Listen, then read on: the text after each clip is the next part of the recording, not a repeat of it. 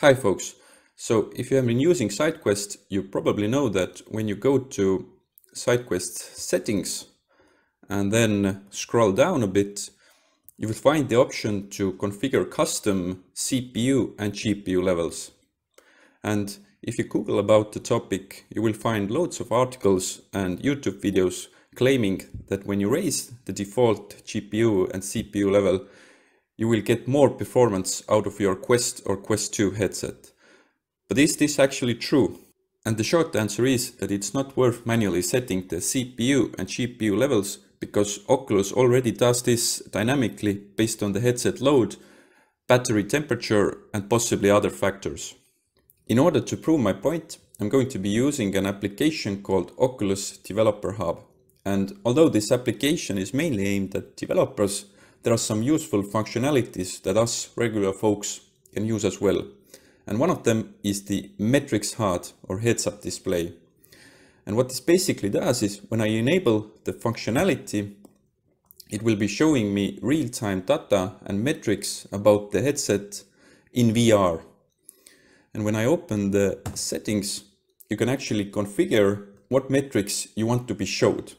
So I currently have the basic preset set, and the metrics that we are most interested and want to monitor are the CPU level and GPU level.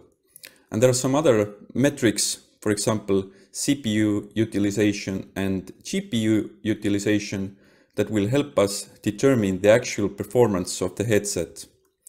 So I'm going to additionally enable display refresh rate because I'm going to be changing it while I'm in VR, and I think others should be good. Okay, so now it's time to jump into VR and see what's actually happening. So I have now put on my headset and I have done no other changes besides enabling the heads-up display. And from the heads-up display, you can see the first two metrics are the CPU load and GPU load. And these are the settings you can change from the SideQuest. So then there's frames per second, display refresh rate, and CPU and GPU utilization in the 100% scale.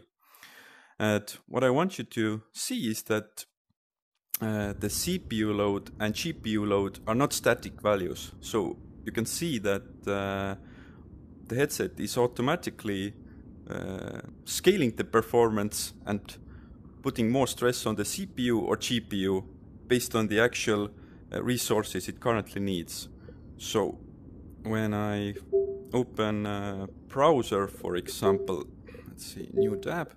So you can see it raised the CPU load to 4 and GPU load currently 3. Now that it loads, it reduces the load automatically again.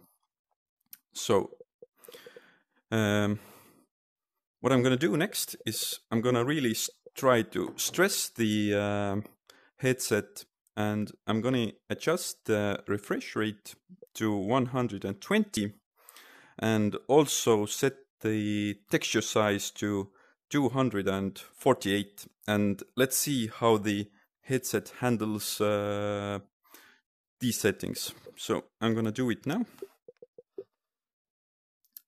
So this is texture size. So it's loading. Okay, so even after changing the texture size, you can see that for a second both the CPU and GPU load were set to 4, and it seems to be struggling much more already. So yeah, you can see it drops in the frames, and I'm gonna stress it even more by changing the refresh rate. So now the refresh rate is also 120, as you can see. So clearly it's scaling the performance already.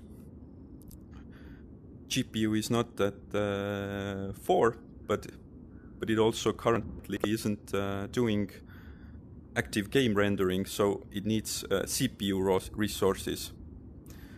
But the point again here is that it changes them automatically, and I'm also gonna demonstrate it.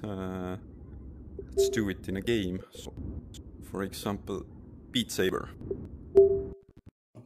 So although Beat Saber is optimized for 120 refresh rate, it definitely isn't able, I think it isn't able to handle the 2048 texture size. And you can see already that the CPU and GPU load are automatically set to 4 by the Oculus algorithm, and it seems that it is keeping them there constantly. So let's try to launch the game.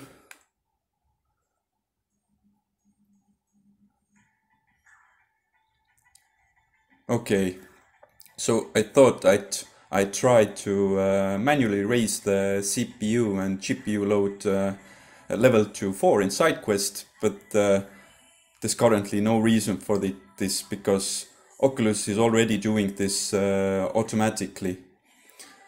And just to prove my point, I'm gonna reduce the refresh rate again and show you that it will automatically reduce the load settings on the CPU and GPU. So 1 second.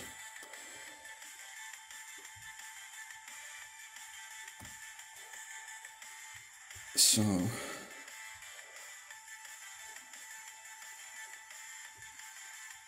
let's do it to 72 Hertz. And again, you can see that the CPU load was dropped to 3 already.